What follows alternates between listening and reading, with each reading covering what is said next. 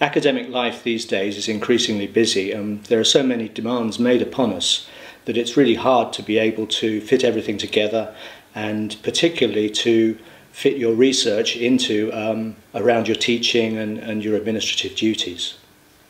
One way to rethink that maybe is to think about fitting your administrative duties around your research rather than the other way around.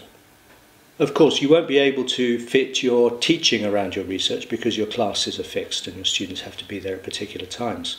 But one way to rethink it is to block out significant amounts of time in your diary. If you have 3 hours in one morning or one afternoon during the week, block that out for research and then fit your administrative duties, your emails and so on around that.